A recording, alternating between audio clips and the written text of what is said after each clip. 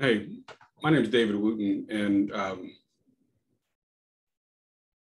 this is going to be a series of going through my book.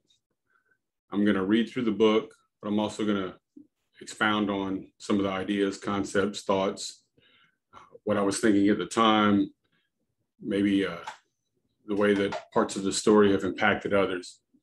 But I want to put out a very special recognition. The reason I'm doing this to start with was the idea came up because my Aunt Charlotte, uh, her vision is getting worse and worse, and she's a lady of so much love and love her so much that I wanted to give her an opportunity to hear my book, to hear my story from me, and I thought maybe some other people would enjoy it as well. So, with that, and Charlotte, I love you. I hope you get to hear the fullness of this whole thing. So, I'm going to simply start by reading the introduction. Mr. David, you're a godly man, Cameron said. Then after a brief pause, he asked, can I ask you a question? Sure, I replied. How do you know God is real?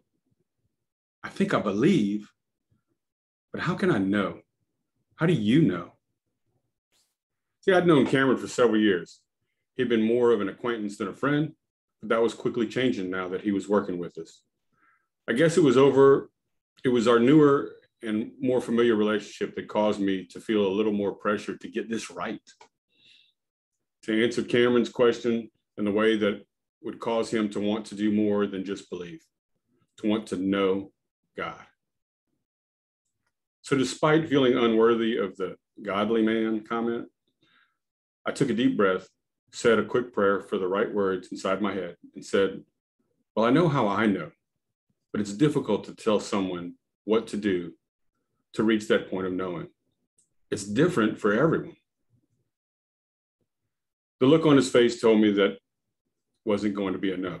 So I took another deep breath, uttered another little prayer, and said, I cannot explain away multiple events in my life as coincidence. God doesn't do coincidence. He does opportunities. But hearing about my experiences won't get you from believing to knowing God. Your experiences will make that happen. More specifically, realizing these experiences and events are opportunities, not coincidences. I then went on to commend Cameron for asking, because wanting to know God is the best place to start. I also conceded that in sharing our stories with one another, we could open one another's hearts and eyes and hearing to seeing God at work in your life, leaving the door wide open for the Holy Spirit to work in and through you.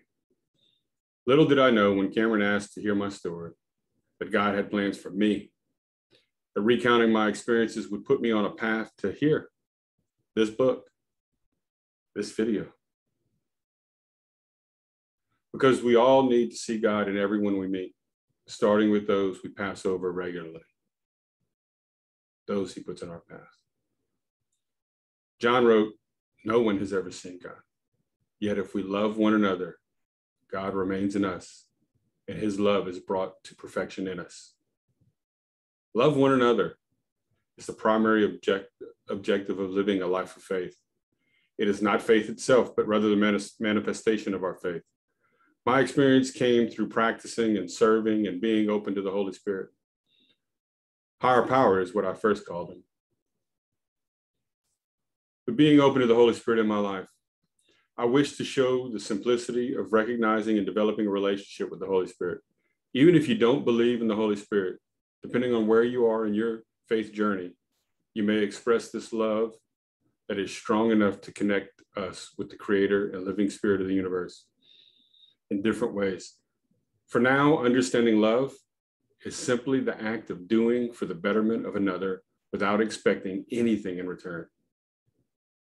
If some of the Bible verses or anything you presume to be religious talk causes you to resist, I implore you to continue.